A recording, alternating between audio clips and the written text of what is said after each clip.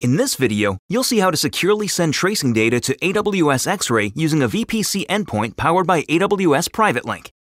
With this capability, you can enable communication between your Amazon Virtual Private Cloud, or Amazon VPC, and X-Ray without exposing that traffic to the public internet, allowing you to maintain regulatory compliance to strict security rules.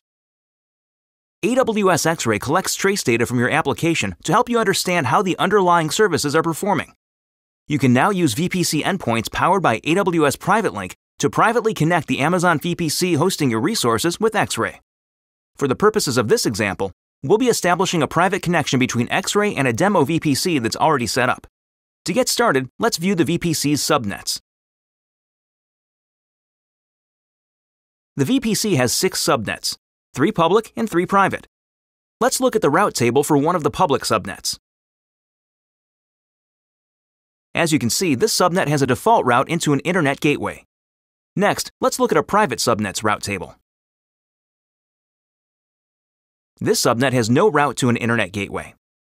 Next, let's review our running Amazon Elastic Compute Cloud, or Amazon EC2, instances. We currently have one instance running on a public subnet, one on a private subnet, and one with no endpoint. Now that we've seen our environment, let's return to the VPC Management Console and create an Interface VPC endpoint. Note that you can also create VPC endpoints from the AWS CLI. To learn more about that option, please see the description and links for this video. Interface VPC endpoints are powered by AWS Private Link and use an Elastic Network Interface, or ENI, as an entry point for traffic destined to the service. When you create an endpoint, it is available only in the region you are operating in. Only TCP traffic with IPv4 is supported at this time. We'll select X-Ray as the service to support our endpoint. Next, we'll select the VPC we want to connect to X-Ray. An ENI will be created in each of our selected subnets. Specifying subnets in different availability zones is a best practice for increasing resiliency. We'll also retain the Enable DNS name setting so that we can make requests to X-Ray using the default DNS hostname. Here, we can designate the security group that will be able to communicate with AWS X-Ray via the VPC endpoint. It's important that HTTPS traffic, or TCP traffic through port 443, is allowed by the group we choose. In this case, let's retain the default setting. By default, the endpoint will allow full access to all resources of the service, but you can attach a policy to control this. In this case, let's go ahead and create the endpoint. Now that we've created an endpoint, we can easily connect to the public EC2 instance. Let's review some of the effects that the endpoint we just created has had on X-Ray, in contrast to another service that currently does not have an endpoint. First, we'll try to resolve the DNS name of AWS X-Ray.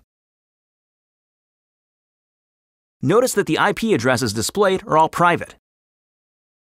Let's resolve the DNS name of another service, AWS Monitoring. This service displays a public IP address, unlike with X-Ray. Next, let's try to trace the route to the X-Ray service. As you can see, the traffic goes over private hubs. Now let's do the same with AWS Monitoring. As you can see, the traffic goes over the public route.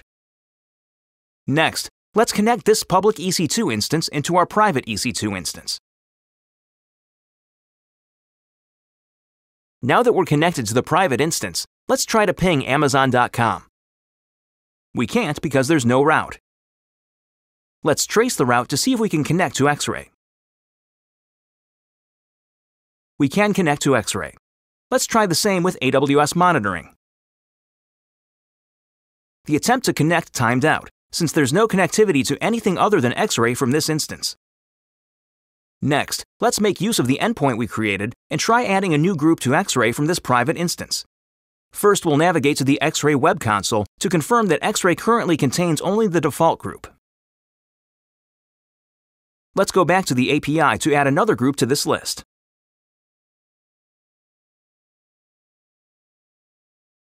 Let's go back and make sure this group has been added. As you can see, the group has been created and is visible in our region.